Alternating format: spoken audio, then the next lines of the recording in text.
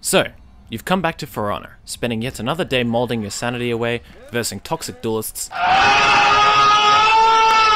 and watching cutscenes of your character dying in a gank. You feel a sudden urge inside of you to do everything in your power to keep every single arsehole away from you. And what better way to do it than to deliver plenty of bitch slaps and spread very poor hygiene. This is the true experience of Warmonger.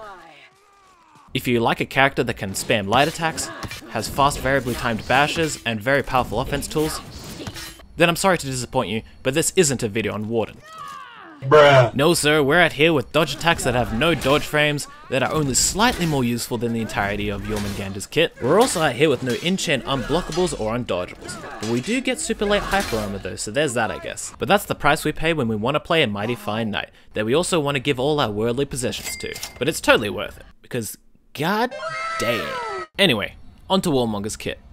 She has lights, she has heavies, lights are enhanced, but they'll always get parried anyway, so nothing special.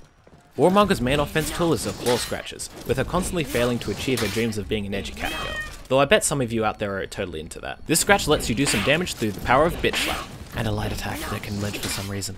And you can charge the scratch into a dab to do even more damage through the power of cringe. Bruh. You can also perform a super bitch slap when you parry someone and impale them into a wall, as you glare off to Lawbringer to make him very jealous. Bruh. And you know, it blows my mind that she hasn't broken any of her fingers with these claws, since they would be easier to get stuck in armor than a horny weeb's hand getting stuck inside a fucking android girl.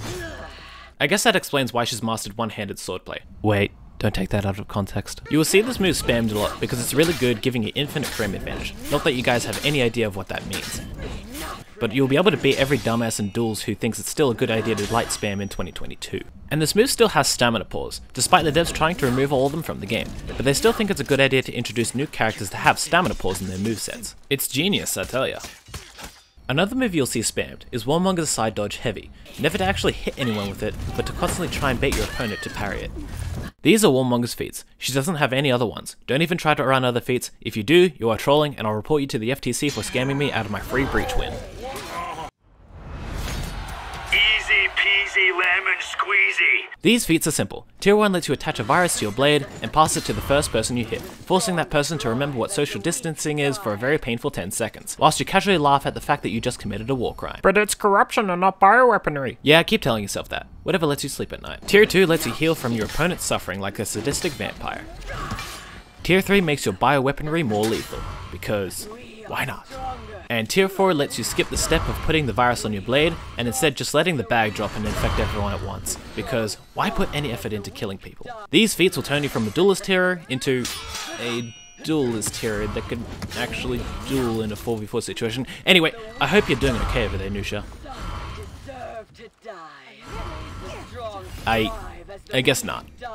All in all, Warmonger is able to harness the power of war crimes and bitch slaps to beat your opponents, all whilst looking like a total badass in completely impractical armor with an even more impractical fighting style. Time to make those sheep suffer.